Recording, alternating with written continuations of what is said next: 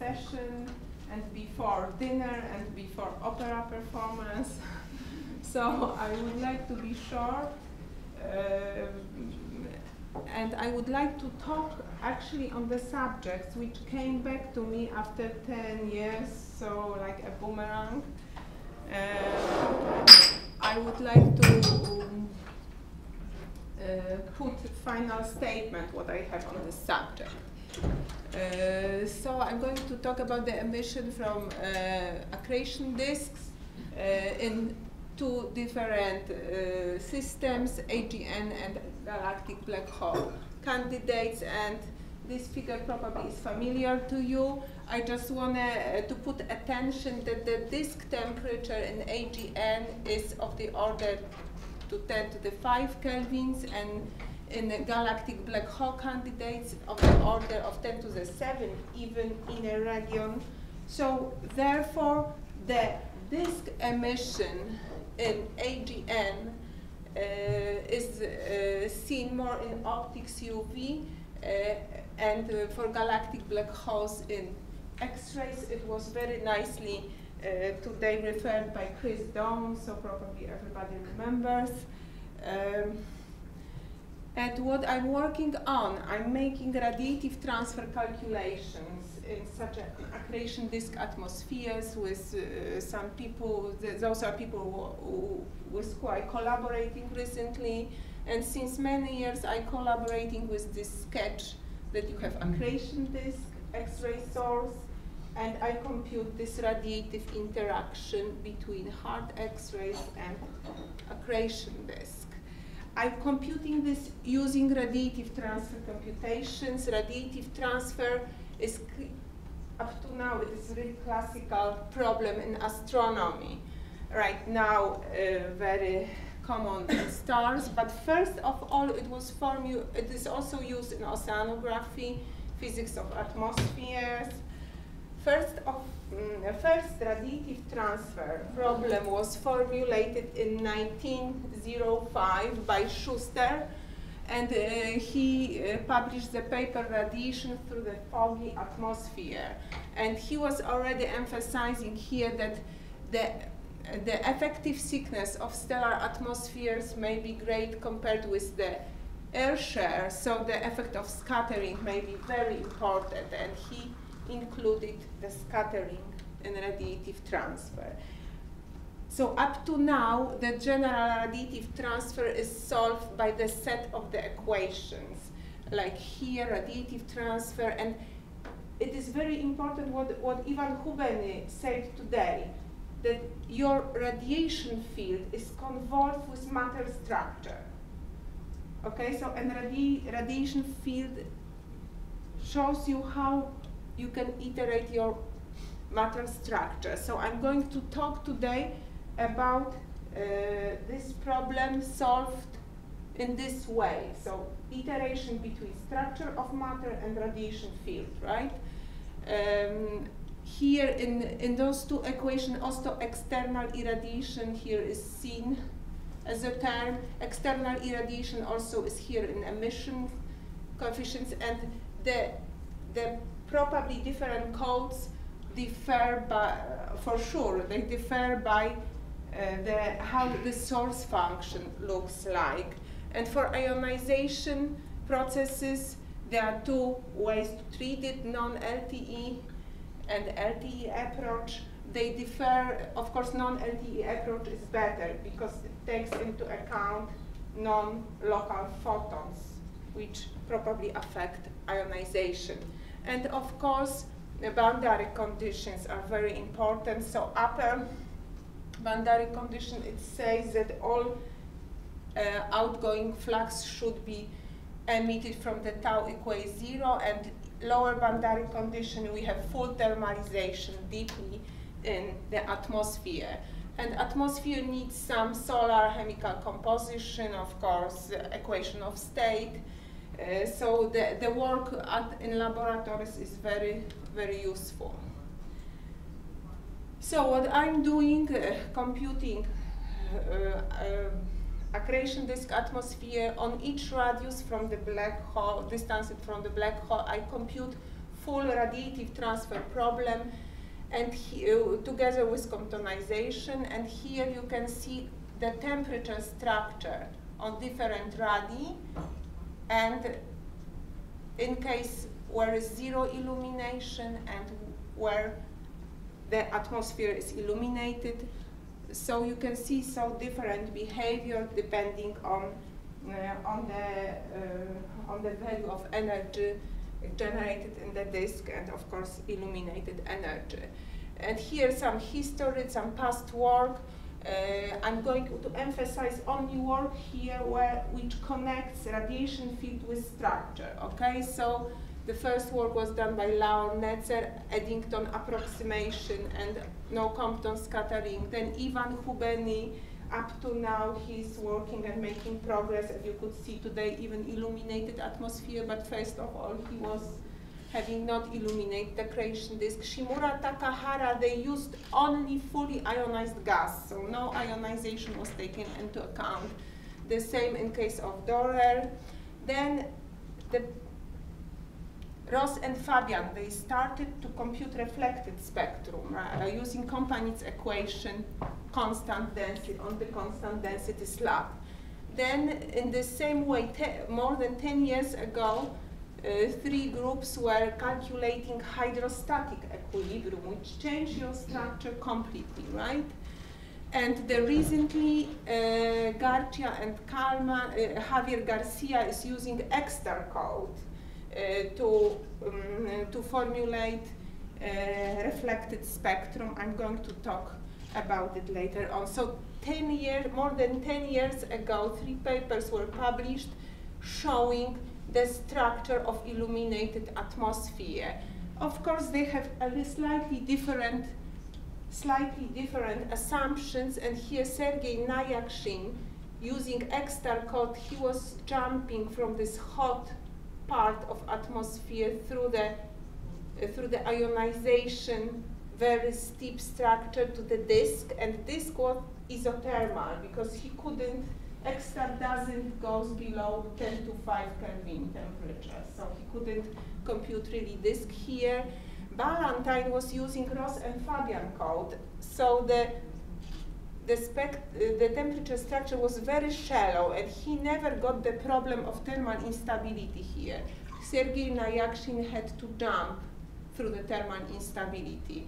We could manage our computations only for low illumination, because otherwise we had this thermal instability problem. The thermal instability problem was first found by Field long time ago, but it was very nicely emphasized by Krolik, McKee, and Tartar. So if we have illumination, only by illumination and by computing energy budget across atmosphere, we see that illumination produces unstable temperature profile. This shape depends on heavy elements, abundance of the way how do you compute ionization, and this should exist in any illuminated atmospheres, of course, if illumination field is high enough to produce this instability. And any radiative transfer computations cannot go through this instability because it cannot pass through the unstable regions. So at that times,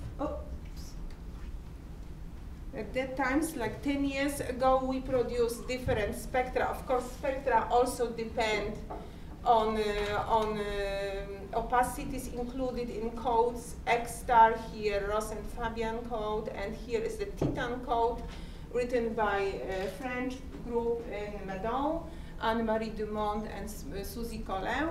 And at that time, everybody agreed that the emission lines seen in the disk, which goes above, of course, continuum, is really narrow and small, okay? And it was just, I remember it was like 18 AV equivalent width. It was really, really narrow. And what we have now in XPEC model, we have Refleon model, which computes the reflection from constant density slabs. So it doesn't take into account this hydrostatic equilibrium.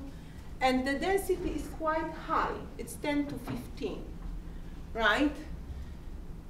But recent hydrodynamic simulations are showing us that the disk has really density structure, and even if it is not in hydro, but the density varies across a structure, right? And here is the recent very nice result by Sneedtown, Crolling, and Noble. They are making MHD, MRI simulations with magnetic and gas pressure, but they completely neglect radiation pressure in those simulations.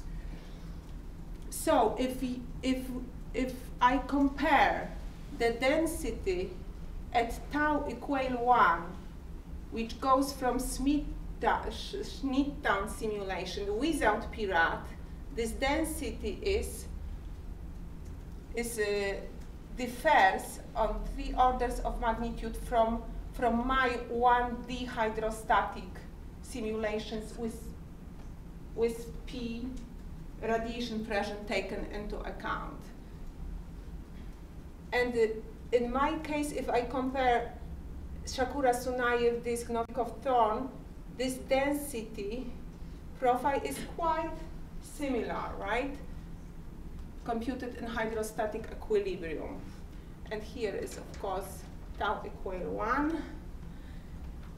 And if, in my case of 1D simulations, I try to draw the radiation pressure, it looks like radiation pressure dominates, especially in the atmosphere. So it should be taken into account. And the last exercise, what I did with Javier Garcia, I persuaded him to use his XStar code to make the comparison of constant density slab of the order of 10 to 15 to the my hydrostatic equilibrium density disk structure for the same place, for the same accretion disk situated on 10 Schwarzschild radii. And using his code, XStar code, right? So first of all, temperature structure, of course, differs a lot. So this is disk density hydrostatic equilibrium, and this is constant density slab. Constant density slabs go deeper into the disk, into an atmosphere with this temperature jump, okay?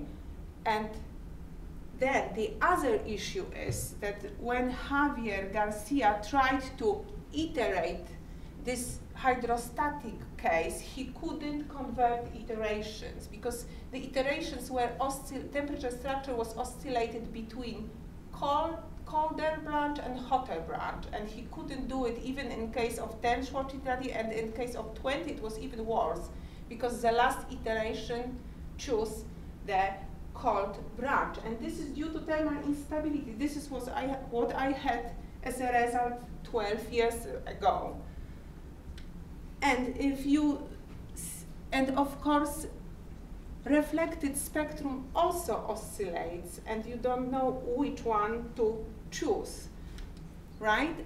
But finally, comparing the spectrum from constant density slab and from the disk density structure, they differ.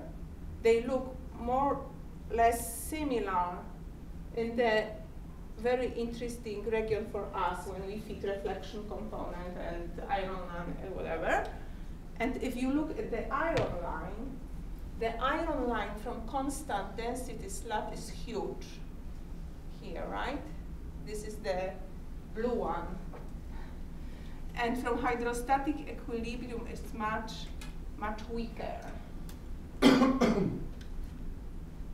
And this is what I'm getting in my computations when I compute different cases. Here is the case of galactic black hole candidates. If I compute broadband spectrum, so the disk with reflection, this is the black one and red one is the local spectrum, but here the green and magenta and the blue one are after ray tracing code. The code was written by Bożena Czerny. I'm almost finished. So if I look at this, first of all, after ray tracing, the continuum looks a little bit different, which everybody knows. But my line is not strong enough. And after relativistic smearing, almost completely disappears. So, of course, sometimes it's staying. For instance, here, this green one. You can see some jump here, like, of this line. So my conclusion is that those observed huge iron lines most probably may be a result of the fitting using the model who already has this huge iron line because of constant density slab and very high density, right? And in my second conclusion is that disk is not a constant density, for sure, right? And this is everything what I'm going to tell you today. Thank you.